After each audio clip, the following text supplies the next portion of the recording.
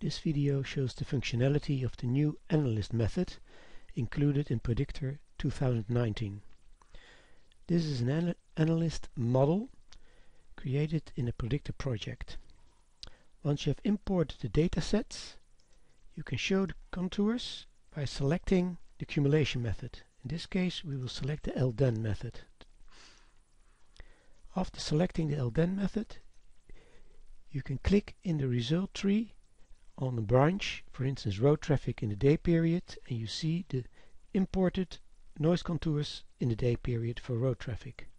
The same for air traffic, the same for industry, the same for rail, and if you click on the day, then you see the cumulated value of road traffic, aviation, industry and rail traffic. The same for the night period, you can show it per type of source: road traffic, air traffic, industry, rail traffic, and again the cumulated value in the night, the L night. If you click on the top level, then you see the 24-hour, the LDEN value.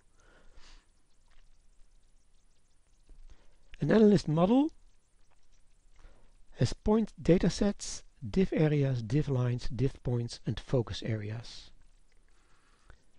Point sets are the sets of results that you are importing in the model, and I will show you later how that works. And a focus area, this is a focus area, is an area for clipping your noise contours. So if you enter a focus area in an Analyst model, automatically all contours will be clipped outside this focus area.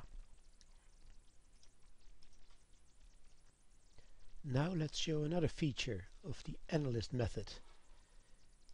New is an option also in the result menu, Analyze contours, and here you can confront your contours with external shapefiles in order to count the number of exposed people or dwellings.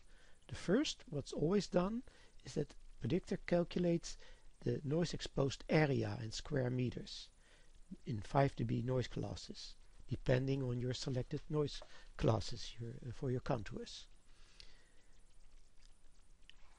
What you can do is you can select a shapefile, for instance a zip code point file, and this is a shapefile with points in it, and every point has a number of people and a number of dwellings attached to it. I open it, and then the next you can count the number of dwellings. Say start, and here you see the number of dwellings exposed to noise in 5 dB noise classes. The same goes for the number of people.